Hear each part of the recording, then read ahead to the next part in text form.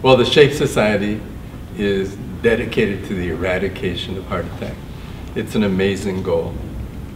And current therapy actually would get us nearly to that point if we identified the right people for therapy. That's what our imaging of atherosclerosis can do. Hats off to Morton Agavi for what he's done in terms of building the SHAPE Society. Today at this meeting, he brought together some of the leading minds from around the world in the field of prevention of heart disease. In the field. You want to do that again? Yeah. You're going good. Yeah. So we're just, go ahead. Okay. Go ahead.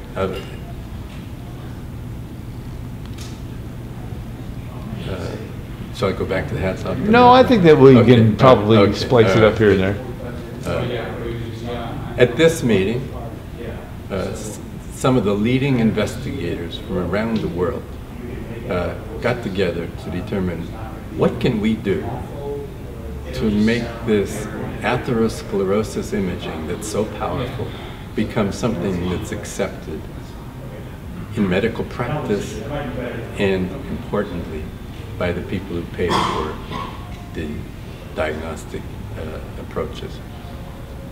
And the answer was we need randomized trials. And this incredibly smart group of people sat for about 8 hours in one day straight, talking about a variety of randomized trials that could be undertaken to demonstrate whether this approach of atherosclerosis imaging is effective. We know it's effective, but we've got to prove it. We have to show that evidence.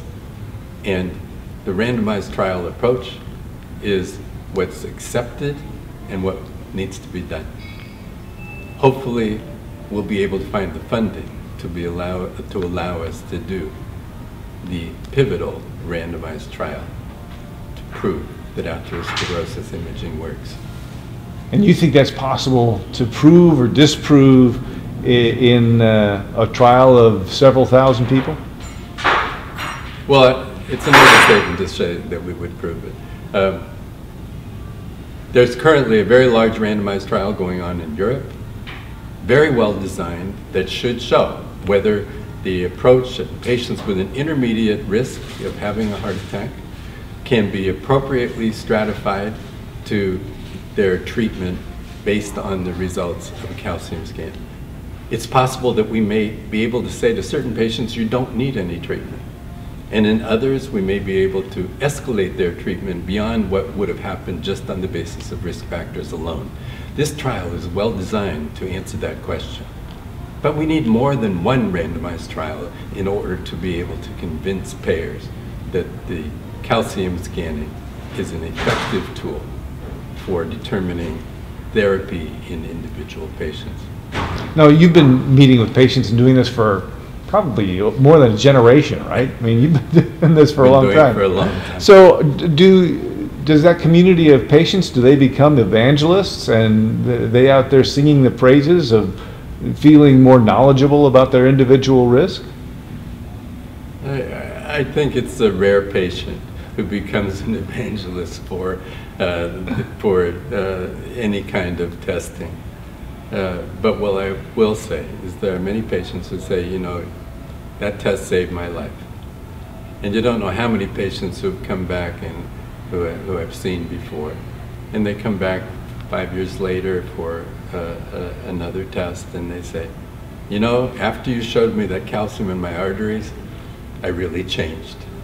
Sometimes they become a complete pescatarian like I am. And some of them will remember that I'm the guy who eats all the egg whites and won't touch anything with animal fat. It's very interesting.